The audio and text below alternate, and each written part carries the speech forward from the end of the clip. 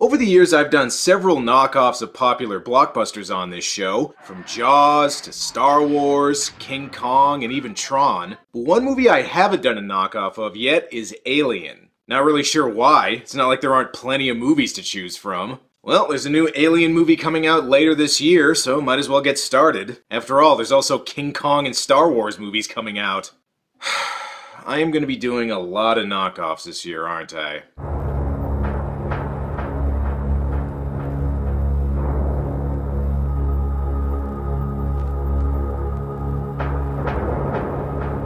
The Dark Side of the Moon is a 1990 direct-to-video sci-fi movie that, as of this video, has never gotten a release on DVD or Blu-ray. I would say that's a bad sign, but considering Ape's getting a Blu-ray release next month, I don't really know if that means anything when it comes to quality. Fun fact, if you play the Wizard of Oz soundtrack while watching this movie, it totally syncs up. And what is this? Everyone knows there's no fire in space. Plus, I'm pretty sure there aren't movie credits up there either. By the way, I apologize in advance for the VHS hum that's on my copy of the movie. If it helps, just pretend you're watching one of my early videos. So the movie takes place in the far future year of...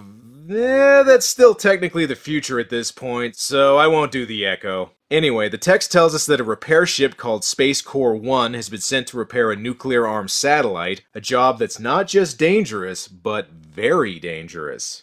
Yeah, suck it, Deadliest Catch. Do those crabs have nukes on them? Didn't think so. By the way, does anyone else miss the days when even low-budget direct-to-video movies had decent effects shots? I sure do. We're introduced to the crew of Space Corps 1, and way to smoke in a place where you can't open a window, asshole. Oh well, it's nice to know mullets make a comeback in the 2020s. The ship has some trouble trying to contact Houston, probably because they're actually in the Overlook Hotel. What's up, gents? Hi, Lloyd. A little slow tonight, isn't it? Anyway, they ask him to talk to the ship's computer, Leslie, to find out what's wrong. Leslie? Why the hell would they call their computer that? Leslie, what do you mean functional? Everything is working accordingly. Wait, that's Leslie? Their computer is a sexy leather-clad woman? Okay, well, good to know where NASA's priorities are, I guess. Well, looks like the Tyrell Corporation made their replicants a little more submissive after 2019. A fire breaks out, which takes the power offline, but the crew doesn't seem too concerned. Hell, just light up another one while you're at it. Well, at least we have auxiliary lighting. Yeah, plus the ship looks way moodier this way. They learn they only have 24 hours to get the power back online before they run out of oxygen, and it turns out there's even more bad news. We can't lock into the sun. Why? Because we're drifting towards Centris B40. Dark Side of the Moon. Title drop. In other news, sexual harassment. Damn it, Jennings. Can't you concentrate on this? We're in deep shit here. Cookie, with you around, it gets harder and harder all the time. I'm talking about my penis. Yuck, yuck. Like, you know something else? It might be your last chance to get into my flight suit. Look, don't get into his flight suit. There's nothing but pork rind crumbs and protein stains in that thing anyway. At least they found a new way to make instant coffee in the future. And why have there just been slow, moody scenes of the crew interacting so far? What does this movie think it is, Alien? Oh well, let's learn more about the crew. You knew it had to be hot. I have cream in it. He's allergic to it, Alex. Fibrillation of the heart leading to a major cardiac arrest. And I wouldn't keep bringing it up if it wasn't important to the plot later. But they've got bigger things to worry about. Something's out there. It's coming right at us. That's the moon, dummy. Okay, actually it's an abandoned space shuttle, and the crew decides to dock with it so they can take a look around. Here's hoping they find Steve Railsback and Matilda May in there. Good thing they came prepared. 2 RTCs, rapid fire chambers, extended barrel, full chokes, heat sensor sights, tracers included. Dude, we're on a spaceship. We get one hole in the wall and we're all dead. Why the hell would we have these? Hey, it can't hurt. Yes, it can! That's the point! Wish I had me one of these babies when I was in Nicaragua. He didn't actually fight in Nicaragua, he just wishes he had these when he was on vacation. Anyway, time to take a look inside that shuttle. See anything? It's too dark. I know, this VHS print isn't very good. This place is so dark they don't even notice this alien sperm. Ugh. Well, looks like they managed to get the shuttle's light bright back online, plus they even take the shuttle's oxygen.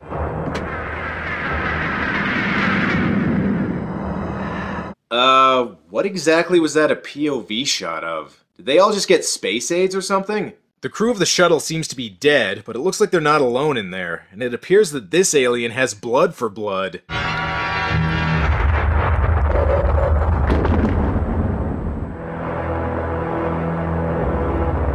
Just kidding. Although if this were a TV movie, that would be a great place to put a commercial break. Well, the guy's dead, but better shoot him just to be sure. Oh wait, never mind. Looks like his chest comes pre-burst. And you see that? That's another decent effects shot done on a low budget. Somebody needs to tell the Asylum their movies don't have to look like CGI exploitation vomit. The power comes back on, but something's still not quite right. What is it? I'm going to access Leslie. Now, when you say access Leslie... Let's just say I need to talk to her. Okay, no need to get defensive. I'm not here to judge. I mean, what happens in space stays in space after all. Hello, Paxton. Hey, Dominatrix Siri. Now, if you don't mind, I'd like to ask you a few questions. Unfortunately, it looks like this guy's the only one allowed to access Leslie. Lieutenant Giles does not have security clearance to access my files. Well, it's a security override that I added to the system. Paxton, nobody authorized you to do that.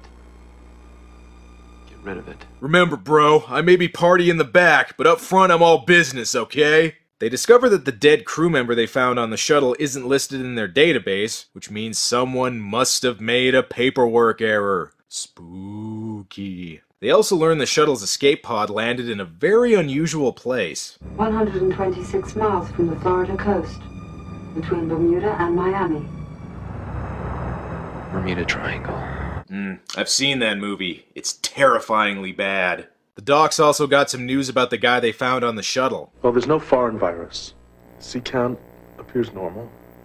There's no plasma obstruction. He checks out normal. Yeah, except for a huge hole in the middle of his stomach. Yeah, I'm guessing that's probably what killed him, but thanks for letting me know that other than that he's fine. The real big news, though, is that not only is there a Bermuda Triangle on Earth, there's also one on the Moon, and Space Corps 1 is right between them. Worse yet, they appear to have a case of space zombies.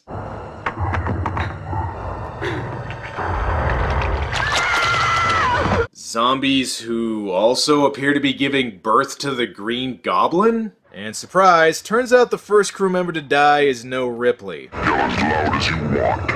No one can hear you. Well, yeah, I mean, this movie's tagline was, "In space, no one can hear you yell." Not only does this guy have the curse of the cat people, but he also forces her to give him a monster raspberry. Well, at least he appears to clean up the mess he made. No, just wait a minute. Nobody is going in there. Yeah, man, it is way too dangerous. No one can go in there. Let me go in there first. Unless you have hair like Billy Ray Cyrus. Alright, motherfucker, just give me one excuse, and I'll explosively decompress this ship and kill us all. Turns out she's still alive, but the others don't seem to believe Giles' story. I saw him pull her face inside his stomach. Which, now that I say that out loud, it sounds kinda silly. Oh well, back to the exposition bot for more info, I guess. Is there any logical explanation for Discovery's disappearance into the Bermuda Triangle? I don't know, your ship's computer is a sexy fembot that can't leave her chair. Where's the logic in that? Forget about logic. About speculation. They did it because Camilla Moore is hot? In any case, the ship's still on collision course with the moon, so they decide to use the space shuttle's relays, so something, it'll fix it. Anyway, I have to see what I can salvage from this other ship. If it's our relays that are non-functional, maybe we can use theirs. Wait a minute, you're not going back on that ship. Will you cut it out with this sci-fi bullshit? Why? That's like half this movie's dialogue. Back on the shuttle, they try to get King's Quest 4 to boot up, and we find out the shuttle has a pool. And did the NRA sponsor this mission? They're supposed to be repairing a satellite, not doing a tour of duty in Afghanistan. Why the hell do they have so many guns? Plus, I don't think the crew's been trained to use them properly.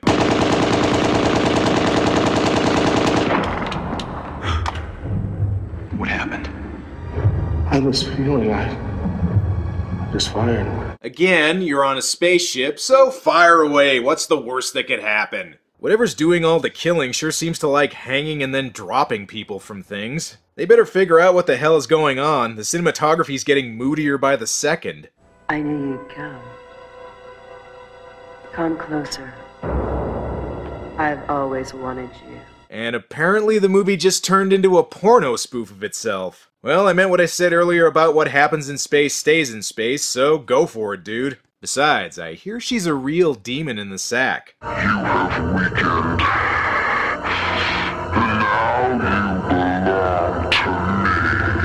great. Not only is she possessed, she's also clingy. And who the hell keeps turning the lights out during these parts? At this point, I think the crew's starting to get a little paranoid. Where the hell were you? I've always been here, Mr. Torrance. Oh, wait. That was a different character in The Shining that said that. Whatever. You get what I meant. Well, we already vacuum-sealed Camilla Moore into that outfit. Might as well see if she can figure out what's going on. There must be over 500 vessels listed as lost. 665 to be exact. Lucky us. It would be 666th. Wait a second, 666th? And holy crap, if you look at the coordinates of the Bermuda Triangle and take out all the numbers that aren't 6, the only ones left are the number 6. 666. The mark of the beast. So yeah, turns out the Bermuda Triangle is actually some sort of gateway to hell, and the thing that's been killing the crew this whole time is actually the devil. I went into this movie thinking it was going to be a knockoff of Alien, and now I'm wondering if this movie didn't get ripped off by Event Horizon. Well, looks like you got the devil on your spaceship. Better tell the rest of the crew. Where have you been? I was with Leslie. Just talking. Giles goes to get the relays from the shuttle, and he tells the crew that if he's not back within 30 minutes to blow up the shuttle using the satellite's nuclear warheads. But wait a second, you can't blow up the shuttle yet! You still need to rescue Jonesy the cat! I will say this, space shuttles are a lot roomier on the inside than I thought they'd be. Seriously, it looks like they managed to squeeze an entire abandoned factory in there. Getting the relay isn't going to be easy. Not only does he have to get his socks wet, but he also has to fight the devil's penis.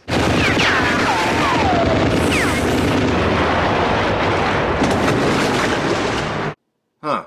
Okay, that was easy. And sure, go ahead and get the relay wet. I'm sure it'll still work fine. You might want to hurry, though. We agreed on 30 minutes. Time is up. Oh man, this place is so big. Why didn't I give myself more time? So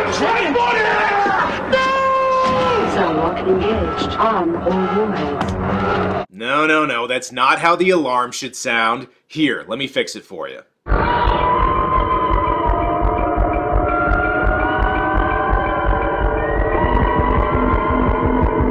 The Doc goes to help Giles by opening the airlock, and great job. Now the entire ship doesn't have any oxygen and you're all dead. And holy crap, turns out this guy's not a ghost, he's the devil. Who the hell are you? Fate is in the hands of God, but I control your destiny. Of course, the devil tried to prevent Giles from getting blown up earlier so that he could fool the guy he was just going to reveal himself to 5 seconds later? I guess? You don't have the guts to use that thing. Why don't you put it down and kneel before me? Oh, that's why? He was waiting for them to be alone so he could ask for a blowjob. I don't think this guy's into it, though. Jesus. What have I done? You just shot the devil in the face. It's probably the most badass thing you'll ever do in your life. And I guess these two are fine despite being exposed to the vacuum of space for several minutes. What took you so long? Something was trying to keep me from getting back on the ship. Say, do you think it could have something to do with that whole devil thing going on? It was in Paxton. Now it's in Jennings. If these two really want to confirm if the devil's nearby, they just need to see if a piece of toast lands jelly side down. And they better hurry, it looks like it's after Leslie. Get away from me, you motherfucker. Camilla Moore playing a sexy computer just called the devil a motherfucker. This movie's starting to grow on me. Alright, time to hunt us a devil. But first...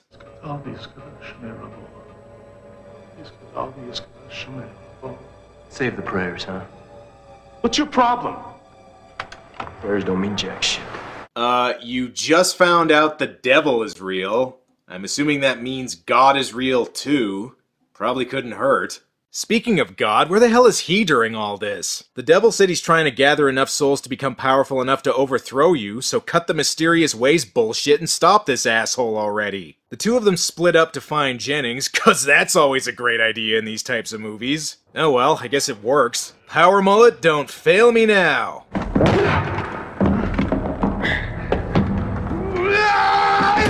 Ooh, got him right in the Jan Michael Vincent. Just do it, man. Just fucking do it. Come on, Giles, we still have 15 minutes left. Tell my truck nuts I love them. Well, congratulations, you just shot the devil. Apparently. So, does that mean everything's okay? Leslie, it's Giles. Give me a status update. The ship has come to a complete standstill. Are you sure? Because according to the effect shots, you're still moving. Not only that, but it appears Leslie doesn't have a head. Oh well, that doesn't mean these two can't take some time out for a little coffee break. But wait a second, that cream he's using is fat-free. That must mean he's the devil. Or the Terminator, according to the music. And wasn't there a relay they needed to replace? You don't believe in God, do you, Giles? And that's strange. You believe in me? I should have known. Yeah, you should have. That reveal was incredibly obvious. You don't think I believe that shit, do you?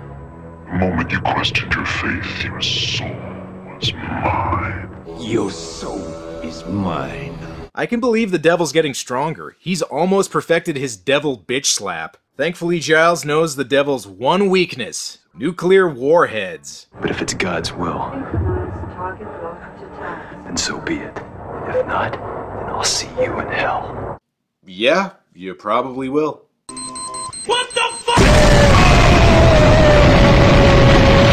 And so, with the devil destroyed, the moon proudly shows off its toy collection. The end. I'll be honest, I went into this with pretty low expectations, but I was actually kind of surprised. Much like 2019 After the Fall of New York, this is a movie that's clearly influenced by another movie, yet still manages to be pretty original. The cinematography's moody, the effects are decent, and the idea of having the devil in space was actually pretty inventive for the time. Don't get me wrong, the movie definitely has its flaws, like too much exposition dialogue and the characters making bad decisions for no other reason than the script requires them to. But overall, this was better than I thought it was going to be, which is why it's kind of surprising it's never gotten a DVD release. Seriously, Queen Kong is on DVD and this isn't? Ah well, I guess DVD distributors work in mysterious ways. Well, that's all for now. Until next time.